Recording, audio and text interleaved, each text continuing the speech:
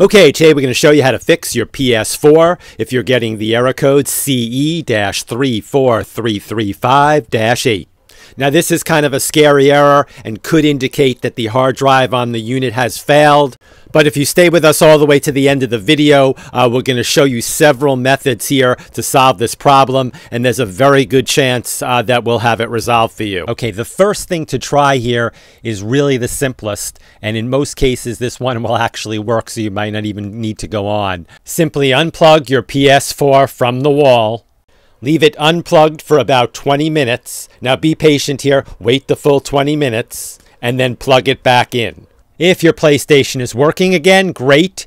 If not, I want you to do the following. I want you to press and hold the power button down, and hold it down until you hear 2 beeps. Then I want you to release the power button and plug in the controller using a USB cable, and press the PS button. When this menu pops up, you want to choose option number 6.